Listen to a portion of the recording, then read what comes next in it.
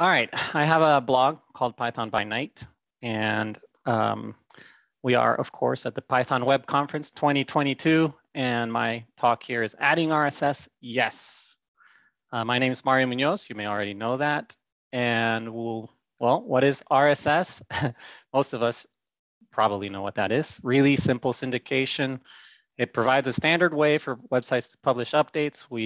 It's basically a way that we can get updates that we want to see.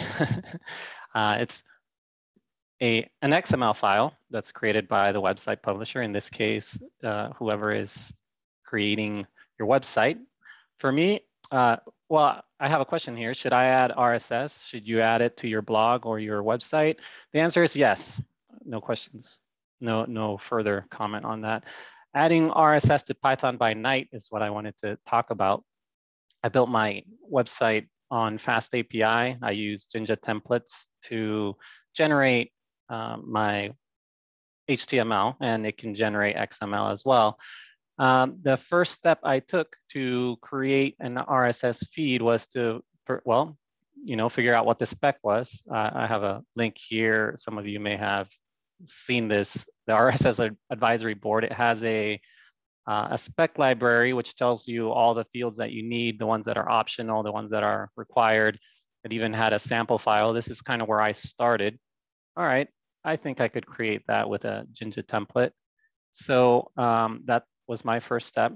And I tried to mock the XML to try to see what it would look like. This is, at its simplest, kind of what I was going for, but I also wanted to include links to some of my latest articles.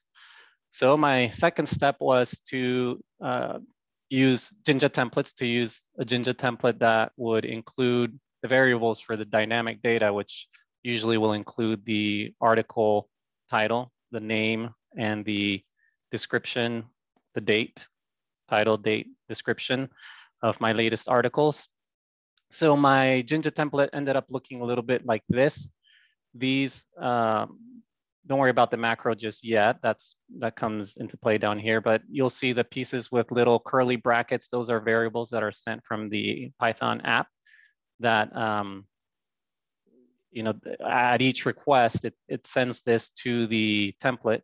So those are the variables. And then I have this piece of code down here that's the macro that, for those of you that aren't familiar with Jinja templates, it's just basically a way to do a function, kind of a Pythonic function. So that was step 3, was to use a macro to build dynamic data so that I could cycle through all my latest articles and extract all the information that I needed from each one of them. The title, a slug, which I needed to include a direct link through the RSS feed, the description, and the published date. So this is what my macro looks like. When it populates with these variables, this is what an item looks like. So looping through my articles, it'll insert an item title, the link, which is the slug that I'm bringing in, the description, and the published date. Step 4 was to add the logic in my Fast API application. So I make a database call that pulls all my recent articles, and I send that data to the template. It looks a little bit like this. I'm making a database call here that goes into my RSS articles, and then I send that to the template with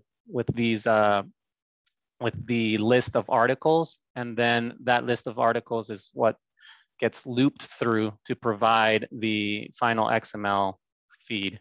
And if you'll look at my website, I have an article about that on my blog about how I did that a little bit more in depth. But the final product, then if you click, oh, watch, this is not working here.